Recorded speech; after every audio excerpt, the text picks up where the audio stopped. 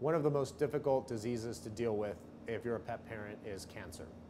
Unfortunately, many of us have to deal with that now that dogs are living longer and are getting to geriatric age.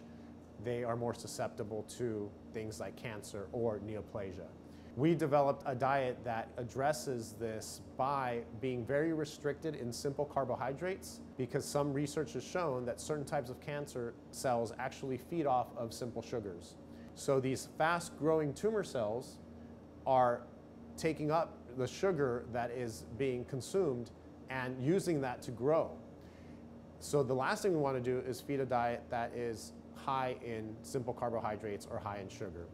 And what we have with our neoplasia support is we have a diet that is high in protein and high in fat and very, very restricted in simple carbohydrates. It has some complex carbohydrates, but it has very little simple carbohydrates.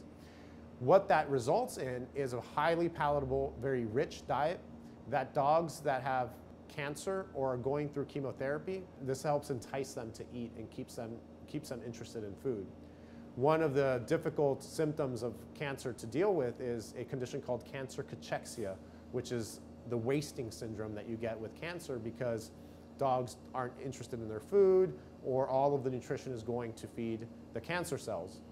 This diet helps turn that around and it gets them back on their food and also helps avoid the nutrition going to the cancer cells.